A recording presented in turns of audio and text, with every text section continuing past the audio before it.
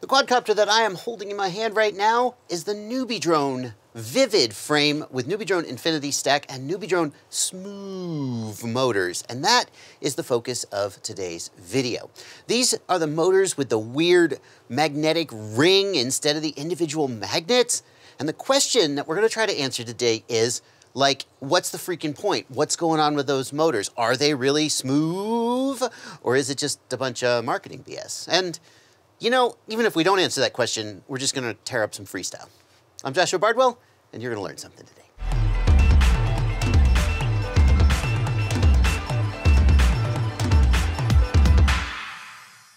So if this magnet is electrically and magnetically the same as having 14 discrete magnets, what's the advantage?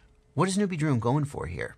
We're going to find that out as I actually fly this quad, but I do have some ideas.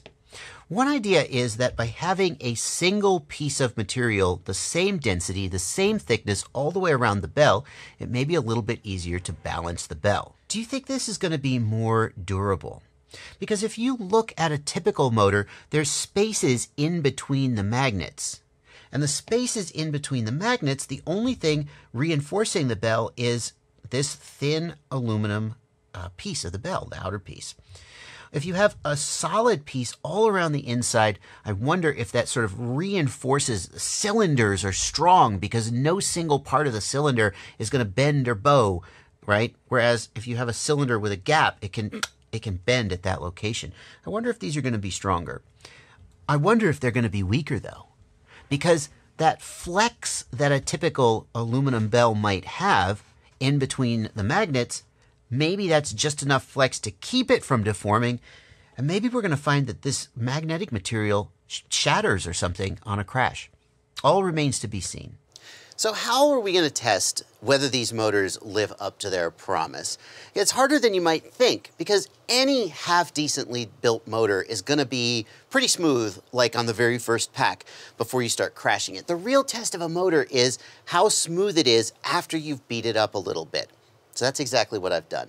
I've been flying this quad for the last couple weeks. I haven't counted the exact number of packs, but I estimate 20, 25 packs. And I've been crashing it into trees and crashing it into my driveway and so forth. You know, not on purpose, just because I crash when I fly. Now, obviously, this is not the same kind of abuse that you'd get if you were flying in a concrete bando or a parking garage, but these motors are definitely not sort of brand new straight out of the box. And here's what I've done. I went into beta flight, and I set the filter sliders all the way over to 2.0. Because if there's an advantage of smooth motors, it should be that you can run less filtering, get better prop wash handling, and not have hot motors or vibes or anything like that. So that's what we're going to... Oh, I also turned on RPM filtering, by the way. So RPM filtering is on, filter sliders at 2.0, and we're going to fly, and we're going to see how smooth these motors are. Here we go.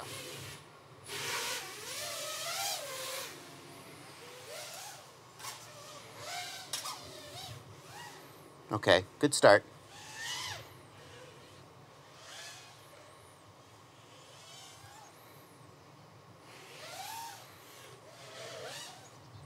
What if we do a little more, like, aggressive? I'm not going to change the up tilt.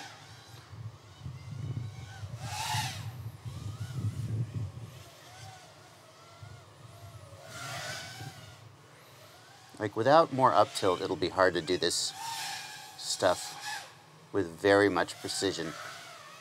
Pretty good, though.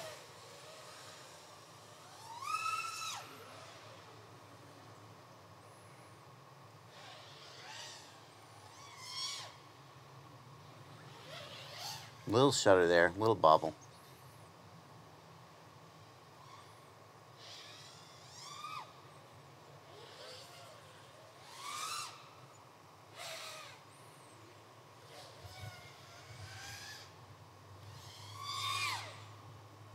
Big pop, coming down in a tree. Let's not do that. Some realtors trying to sell this. This is the right-of-way to this property over here. Some realtors trying to sell it. So they cleared out all the scraggle. Lots of left turns. Let's make a right turn every now and then. am I going? Where am I going? I have no idea where I'm going here. Okay, that was a good place to go.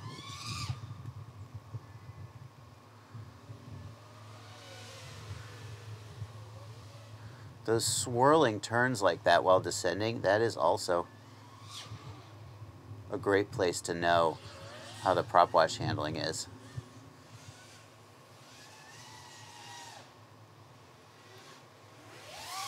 No Propwash there. I'm really kind of impressed, honestly.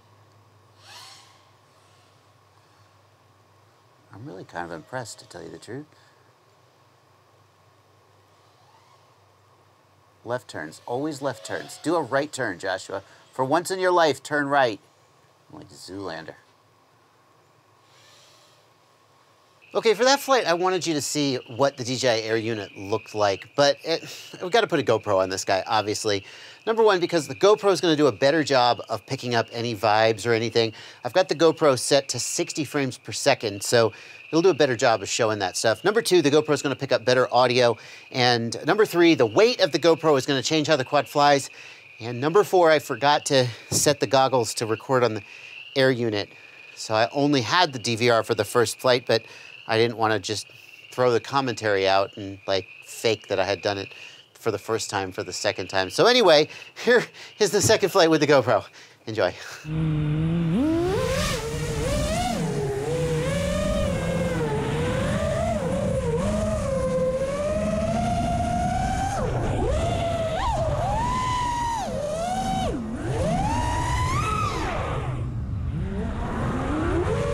Get a little bobble there when you go off the throttle.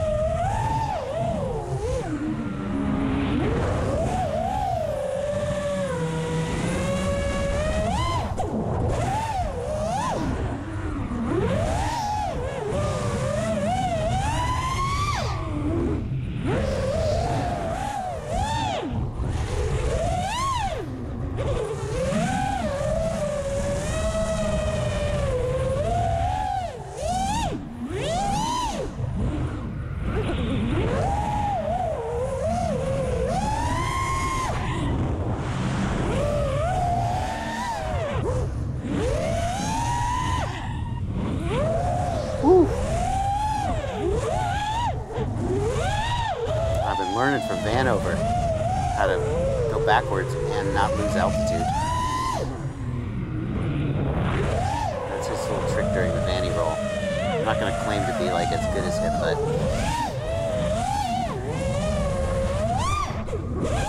no, I don't like that. I don't like that situation. I didn't like that at all.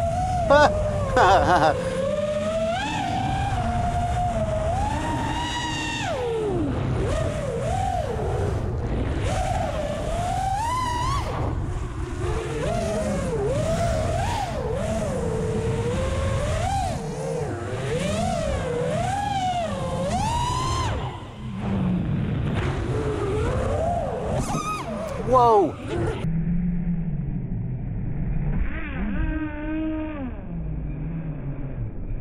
Whoa, oh, I tweaked that good. Wow, I hit that hard.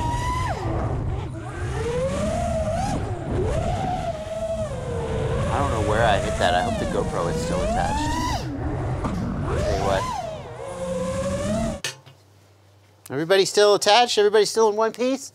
Where did I hit? So I'm trying to figure out where I hit that stump. I don't see, like I think it would have maybe been on the right side, on the arm. Was it on the motor? I don't see a ding on the motor at all, so I don't think we hit the motor. Like there's no, is it on the nose? It has, maybe it was on one of these 3D printed parts. I don't, yeah, maybe like on this right-hand 3D printed part, there might be some, I can't imagine where we hit. Okay, so where does that leave us on the question of these motors? You can judge for yourself whether you feel like these motors are delivering a smooth and like good handling performance. This is Betaflight 4.1, totally stock PIDs, RPM filtering active, and the gyro gyro and Newbeedrone filters sliders pushed all the way to 2.0. We could go even further by turning off the D-term and the gyro low pass filters, but the risk of like getting a flyaway or smoking a motor gets a lot higher. And given the Propwash handling we're seeing, I don't even see why we would need to do that. So, are these motors smooth? I feel like they're giving great Propwash handling, and we'll have to check the high def footage to see if there's any like vibes or jello, but just from what I'm seeing in the goggles, they look pretty freaking good. Joshua from the future will weigh in here if that needs to change.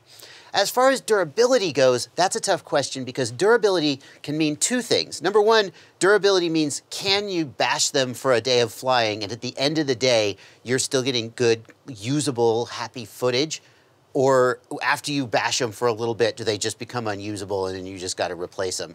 The other thing durability can mean is when they get a catastrophic problem, like you just smash into a rock or a curb, do they bounce back or are they broken? And that is harder to test because, like, how do you test that in a controlled way? If you hit any motor hard enough, it's gonna break. So we'll have to leave that question unanswered. But as far as just for general usability and flying around this kind of environment, I'm pretty impressed with these motors. There's links to this stuff down in the video description.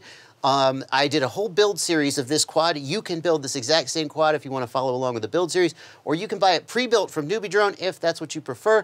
You could also just put the Smoov motors on your own build if like the Vivid frame is not for you. Those are affiliate links, and that's one way you can support me. It sure means a lot to me. You make any purchase after you click those affiliate links, and I get a small commission. You don't have to purchase this exact thing. Buy a Tiny Whoop, a B-Brain Lite.